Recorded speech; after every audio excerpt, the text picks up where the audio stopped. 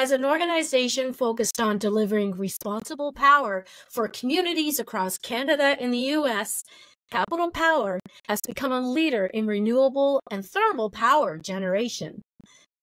Joining me today is Dana Saric, Senior Counsel with Capital Power, who is on the legal side of things and is involved in shaping their many partnerships. She's coming up next on Reimagined Energy.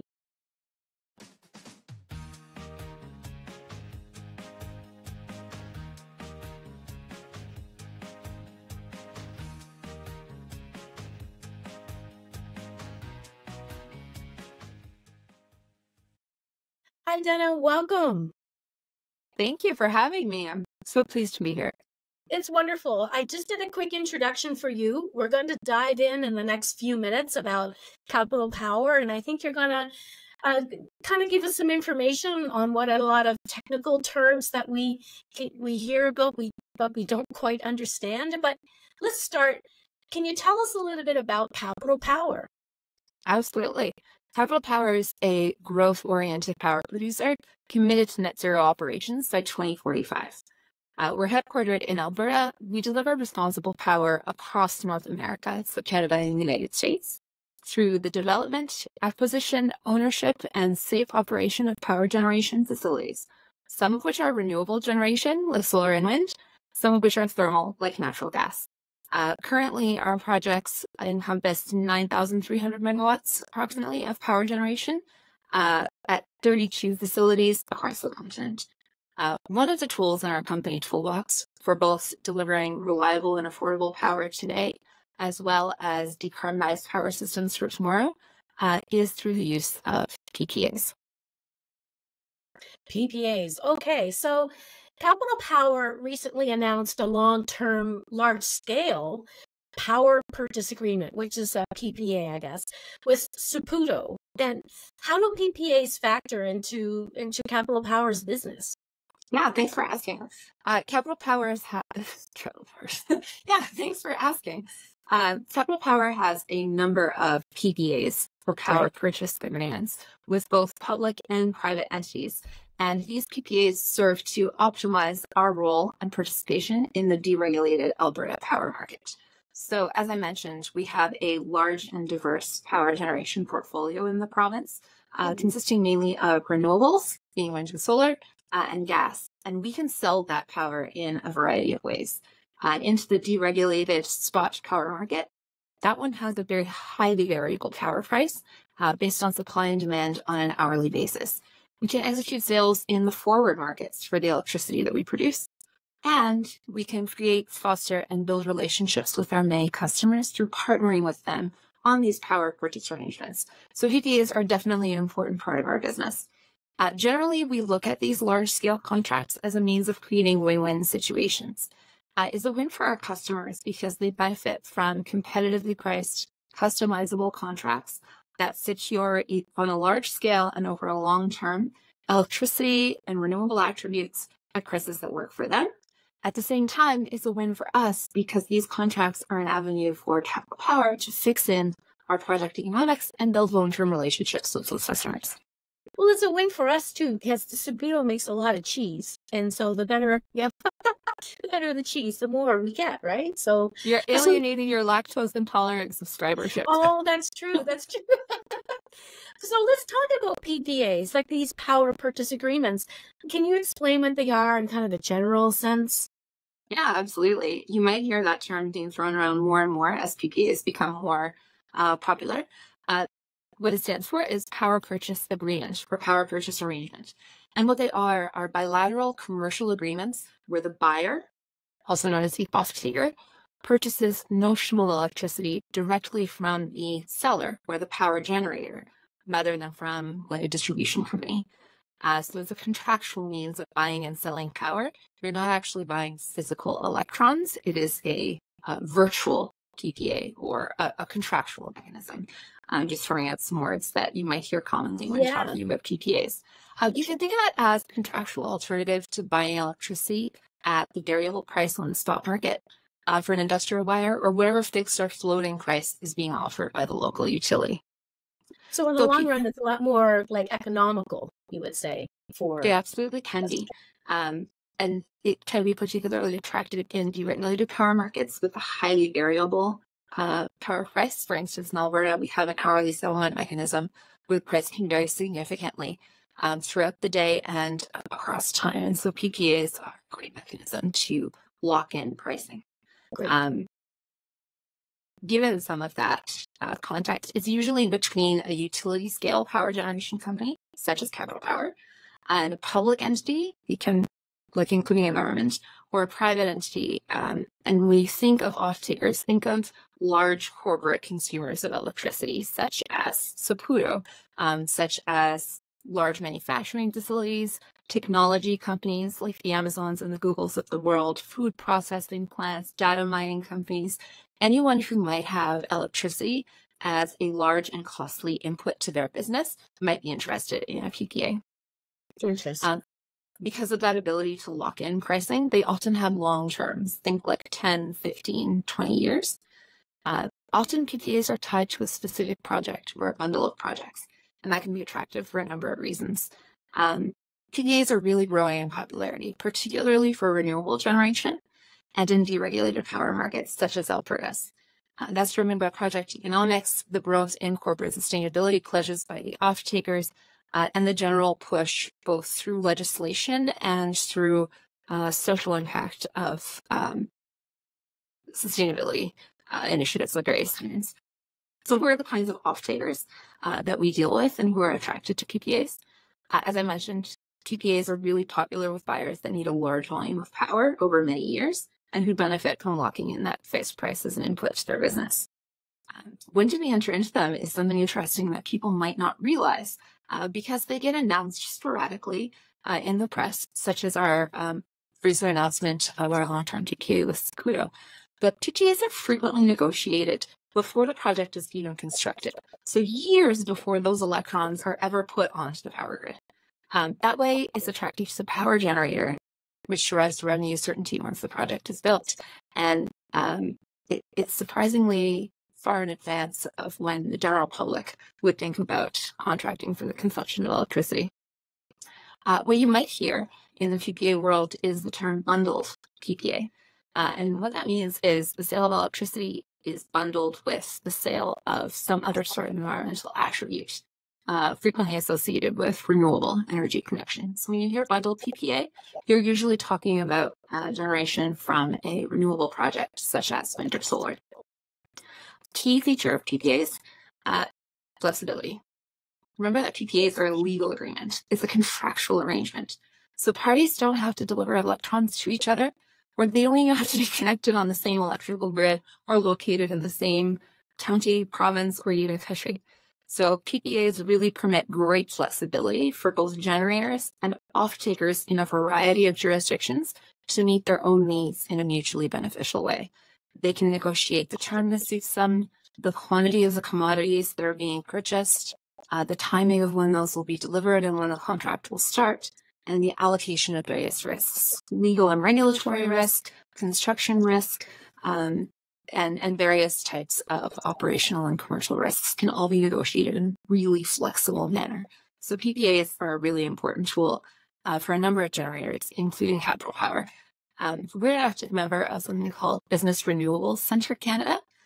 Is a nonprofit initiative seeking to catalyze the market for non-utility procurement of renewable generation. So both through our participation in BRC Canada and our interaction with our many customers in Alberta, we have a really good feel for the state of the market and what our customers' needs are. And on the flip side, having a really large and diverse portfolio in Alberta allows us to provide creative solutions to those variety of customers and come up with a number of PPAs that are potentially multi-commodity and with really customized terms and conditions. So when you think of PPA, generally as a contract, don't think of one particular standard form contract. They're really customizable to meet the needs of both the generators and the off-takers. Awesome. That sounds really interesting. I never would have thought any of these components, that all go behind the scenes. You never really think of that. How about renewable energy certificates or RECs? Oh, yeah, great question. frequently bandied about term, not often very well understood. So I'll just cover the highlights. A REC, or Renewable Energy Certificate. It's the type of credit created for every megawatt hour of renewable generation. So any grid-connected consumer of electricity, whether that's a company or whether that's you or I as household consumers, we can't claim that our operations are actually powered by green or carbon neutral sources because we can't control the electrons we receive when we turn on the lights. And electricity is not produced from entirely carbon neutral sources. So one way that an entity can claim that their operations on a notional or net basis are green, quote unquote, is through the creation or purchase and then the retirement or cancellation of these RECs. So RECs that have been created and then retired allow companies to claim that their operations are green and that they have notionally reduced their Scope 2 emissions associated with whatever power they consumed. A REC is just one type of environmental attribute, really commonly referred to as a carbon credit. So you might hear those terms interchangeably. Right. Well, speaking about carbon credits, they're very much a hot news topic these days, but a lot of people don't really understand, what they are or how they work. Can you briefly explain what a carbon credit is? Absolutely. And I'll do you one better. I'll explain how they tie into PPAs as well.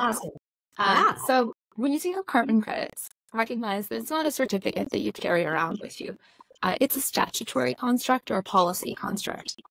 It notionally, one carbon credit, whatever name it carries or whoever has issued it, one carbon credit represents 1 ton of carbon dioxide or an equivalent volume of other greenhouse gas that has either been removed from the atmosphere or which was avoided being emitted. So always think of a carbon credit as a ton of carbon dioxide or equivalent that didn't get out there because of some action that's taken. So there's many different types of carbon credits. Some of them are jurisdictionally specific and they're created under provincial or federal legislation. We have those in Canada. Other types of carbon credits are recognized under voluntary carbon standards and protocols. They're not as jurisdictional and specific. So RECs that I mentioned are just one type of carbon credit. Under the Alberta regulatory structure, we have another kind called emission offsets. Carbon credits can be governed by many different registries and protocols, in some cases overlapping, in some cases they differ a little. What they all have in common is that they have to meet stipulated requirements to ensure that they do result in that ton of carbon dioxide emissions or equivalent, and that they're real, that they're verifiable, often by a third party, that they're quantifiable, that they're additional. And what that means is that they wouldn't have occurred under status quo operations, and that they're permanent. So carbon credits are issued to projects that voluntarily reduce their emissions or remove carbon dioxide from the atmosphere. Electricity produced from renewable sources qualifies for the generation of different types of carbon credits, largely because they displace thermal generation. From fossil fuel sources. There's lots of other different kinds of examples. For instance, afforestation or reforestation, because trees consume carbon. Please stretch this. I just at a time. So it was around 1250. Just kind of tighten it up a little bit. Sure. Yeah. I'll say carbon credits are issued to projects that voluntarily reduce emissions or remove carbon from the atmosphere, and electricity produced from renewable sources, such as wind and solar, qualifies for different types of carbon credits to be generated because they displace thermal generation from fossil fuel sources. There are, of course, many other types of carbon credits. Nature-based solutions, for instance, afforestation or reforestation and other conservation efforts will be eligible, as well as, for example, energy efficiency mechanisms, such as the reduction of leaks or vented emissions. So how are carbon credits generally relevant to PPAs? Is what the parties can negotiate whether, what type, how much, for what duration, carbon credits they would like to have involved in the overall PPA transaction. For instance, Capital Power's renewable projects are set up to offer both RECs recognized under eco-logo standards or emission offsets, which are eligible under the Alberta tier regulatory regime for regulated specified emitters of lower volumes of specified gases. But depending on what buyers are looking for, they can negotiate to purchase one or both types of these carbon credits under their PPAs. That can change over the term of the PPA. The volume that they want can change under the term of the PPA. You can only create one carbon credit for each megawatt hour of renewable generation. We can only create one type of carbon credit, such as a REC or an emission offset, from each megawatt of renewable generation, so that there's no risk of double dipping. That different PPA counterparties may negotiate for different types of credits, or even splitting the project attributes to meet their various needs. What's interesting about partnering with a power generation company such as Capital Power, which actively trades RECs and emission offsets, is that PPA buyers who may need, because they are a compliance buyer and regulated by a provincial or federal authority, or want, because of their stipulated corporate ESG targets, to buy these, may not have an avenue for monetizing them. And so trading under PPA with an entity such as Capital Power allows them to use our services to monetize those carbon credits or those environmental attributes, rather than retiring them for their own needs.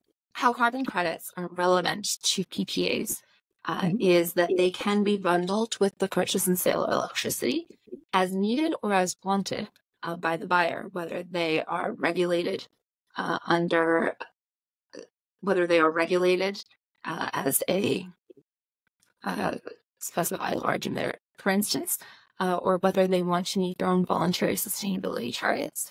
And the great flexibility offered by PPAs makes sure that the parties can negotiate a mutually beneficial arrangement as to what type or amount of carbon credits are traded. Interesting. So here's your last question before I let you go. But how can Indigenous communities participate in decarbonization through PPAs? That's a great question, and one that's seeing increasing attention in Canada with our focus on reconciliation. So Indigenous communities can participate in the PPA market and in decarbonization generally through PPAs in several ways. They can, of course, develop their own renewable projects. They can partner with existing renewable energy developers to build and operate renewable energy projects on traditional lands, or they can come up with other commercial arrangements for the development of projects off of Indigenous traditional lands. They can be equity participants in the electricity project, wherever that project may be located, or they can have other meaningful financial participation or decision-making rights associated with the project. The PPA is a contractual catalyst for some of this Indigenous participation because the benefits to the community can be baked into the PPA. We can negotiate contractually to ensure that associated with the development and operation of a project, that a community benefits from job creation, either through the construction phase or following that in the operation phase, through revenue sharing mechanisms, through capacity building, and then following receipt of the proceeds of that PPA, the Indigenous community can invest that revenue generated in community-led decarbonization efforts, such as energy efficiency upgrades, sustainable transportation, climate resilient infrastructure, just a couple of examples. So equity participation in power infrastructure, participation in decision-making, and meaningful participation financially through a variety of mechanisms are all viewed as a means of reconciliation, and they're all able to be contractually negotiated within the confines of a power purchase agreement. That's awesome. I have to thank you for joining me today. I feel like I had PPA, 101, and I had REC 101. So how does this all help entities fulfill their ESG requirements? Wonderful question. The most obvious way is through the E, the environmental mechanism. And we talked about that a little bit when we spoke about RECs and other types of carbon credits. So renewable PPAs, or PPAs with renewable projects, provide our customer with zero carbon electricity, reducing their Scope 2 emissions and the carbon impact of their own operations. Bundled PPAs are the means of achieving the environmental goal. But social and governance elements are also important parts of the ESG picture. and often underappreciated aspects of how PPAs can accelerate the energy transition. So, for instance, Capital Power has a sustainable sourcing policy in place, and that outlines our commitment to responsible procurement and defines our ESG expectations on our suppliers for the various renewable projects that we develop and operate. So this provides certainty for our PPA customers that the upstream supply chain has ESG considerations in mind. One example is our purchasing decisions related to solar panels. Those benefits indirectly flow through to our PPA counterparties on solar projects throughout North America. We have a contract with First Solar, which specifies that the large volume of solar panels that we procure for our solar projects as a company will not contain polysilicon, which, as you may know, the overwhelming proportion of which is mined under forced labor conditions in China. And so we have avoided that risk through our procurement policy, which in turn ensures some of those social benefits flow through to our PPA counterparties on the projects associated with those solar panels. Another one that's very important to PPA buyers is community engagement. And that can be important to certain PPA counterparties, and one that can be reflected through either the RFP process for getting to the PPA or by the terms of the contract itself. And so community engagement is one additional means of ensuring that ESG is reflected throughout the value chain of the power project that's the subject of the contract. So in that way, PPAs can act as a contractual means for Capital Power and our PPA counterparties to optimize, in our case, the operations of our projects, the financial outcomes realized by both parties on the sale and purchase of large volumes of electricity, and both parties' ESG goals. Thank you so much, Dana, for explaining all of these complex terms that are being thrown around, but nobody really knows a lot about. So I really thank you for taking the time to explain them and all the work that Capital Power and you do. I appreciate your time today. Thank you so much for having me. I'm delighted to talk about these issues at any and all times, and I hope it was enlightening for your viewers. It sure was. Thanks again. Have a great day. PPAs, RECs, and carbon credits, all explained by Dana Saric of Capital Power. This podcast is sponsored by Smart Energy. I'm your host, Maria McGowan. Thank you for listening today, and we'll see you next time.